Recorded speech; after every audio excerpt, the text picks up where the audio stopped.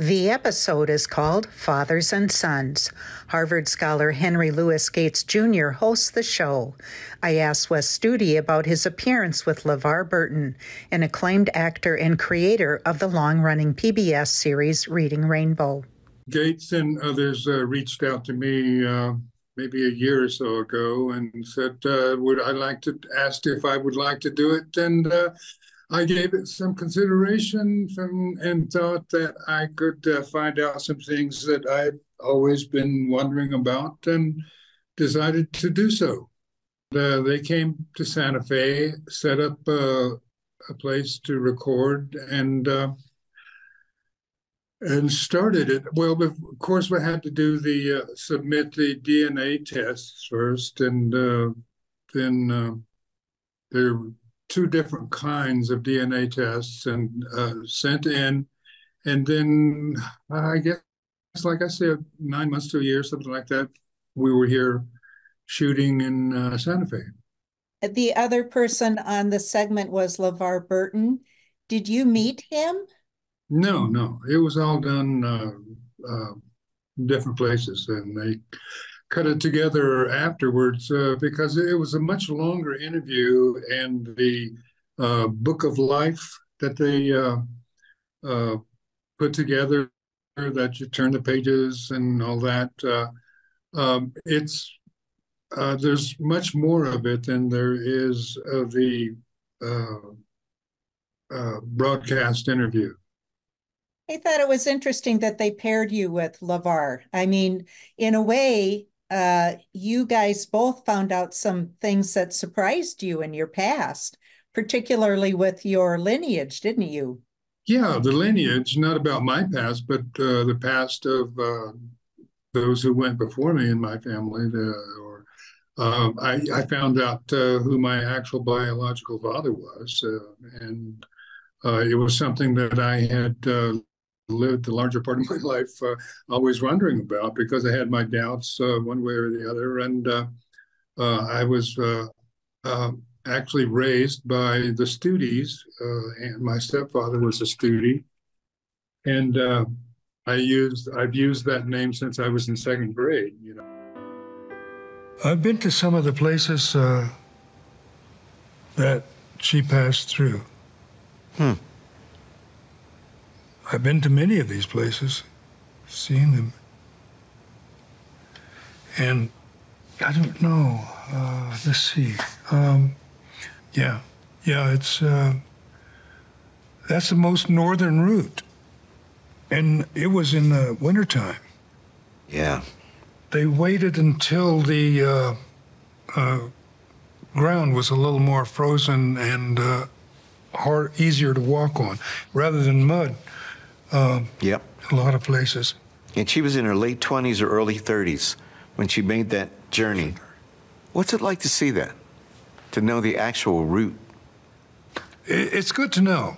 It's good to know particulars and have a real story about how we got to where we are, because a lot of our family has been doing this genealogy thing and trying to figure out this and that. And so I'm bringing a wealth of information thanks to you and your program here. The thing about it all was it seemed like it just provided more questions as much as it, answered some questions, answered what I had always wondered about anyway. So what are you going to do about that? I mean, the Blair family, I mean, this was just like a real big revelation, is that the man listed on your birth certificate turned out not to be your father. Do you know if there's any Blair relatives around that you can connect with? I understand from their research that yes, the family continues on, and since the airing, I've received emails from people as far away as South Carolina that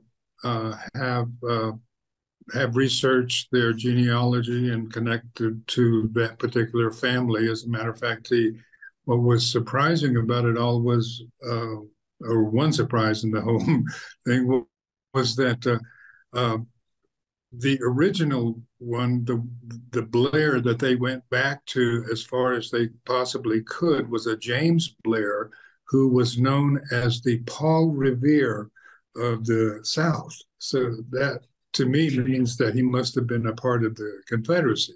When we did the We Shall Remain series with the American Experience people out of Boston, you got to play a Cherokee. And what I understand is that first time. The first time that you ever played a Cherokee. And Yes. I love the part when you talk about the importance of language. You went away to school and you came back and you tried to apparently talk like a white guy, and you really got reprimanded by your relatives. Well, yeah, that was a funny part of life we're in.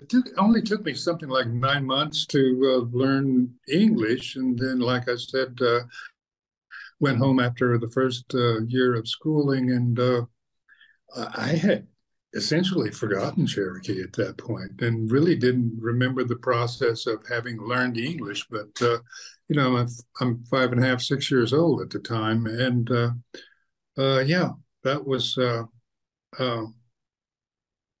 Luckily, I was young enough that I could relearn the Cherokee, immediately, because, well, it was a necessity. I had to speak Cherokee in order to eat.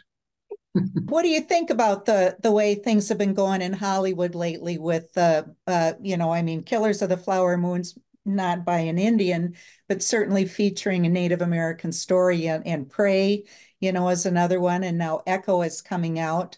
So what do you think about this somewhat new popularity of Native American stories on television?